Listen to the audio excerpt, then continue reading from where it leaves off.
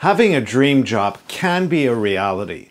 In this video, I'll talk about 2 essential things that you need to do to land your dream job.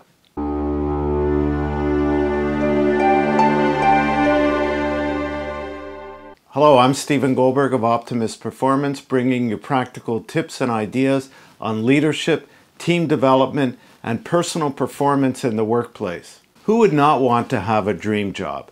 But what does that mean, having a dream job? Usually it's a mix of great compensation, great people, great work culture, using the skills that you have best, developing yourself, all those types of things. And there's some reflection to do to identify what does your dream job mean to you. Once you're clear on that, when you're applying for a job, what I think is really important is to write a great cover letter that accompanies your resume, if that's what you're sending in. I'll talk about that a little bit more as well. In order to write a great cover letter, first you need to research about the company, learn about their culture, find out as much as you can about them. What are their projects? What are their goals? What are their challenges? How does the role description, the job that you're applying for, coincide with their objectives, with their goals? And how can you make a difference? How can you contribute? What skills do you have?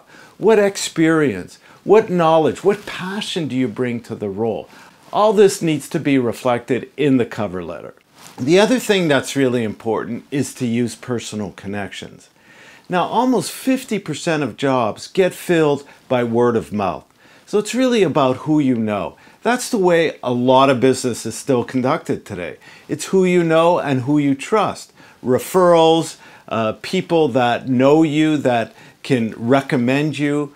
So you want to find out who is the people that are doing the hiring. Now, sometimes it's the HR department that are doing the initial screening, but it's usually a manager or a leader that's making the final decision. And they're responsible for the results in their department. They need to deliver performance. And so they want to hire the best person for the job. So by you calling that person, finding out who they are. Now, I know it's not always easy to get somebody on the phone, but there's ways to do it. You could even show up at the company. That will show how much you really want the job. And again, that should be reflected in your cover letter. You should explain and show how much you really want the job. And if you take extra steps like showing up at the company, calling the person, emailing them, you could find people's email addresses, you can connect with them on LinkedIn or other social media platforms, and really try and make an impression. Because if your resume is similar to others, if you have the skills, but so does other people as well, and if you have the experience, but so do other people as well too, how do you stand out? It's through a personal contact. Because there's 3 things that are important when companies are hiring, is looking at the skill fit, looking at the fit with the company and the team, and of course, fit for the job. So fit for the company and the team, that really comes across when you're speaking with somebody, when you're in the interview. But to land that interview, you want to try and make that personal connection. Now, if you're an employer listening to this and you want to figure out how to attract that type of person that's looking for their dream job, well, look at your company and say, is our company, is the way we market our job attractive to someone that's so passionate, that's looking for their dream job? You may want to think of what are the elements, what are the things we need to do to be an employer of choice. So thank you for listening. Please leave a comment. Let me know if you're landing your dream job and how this works for you.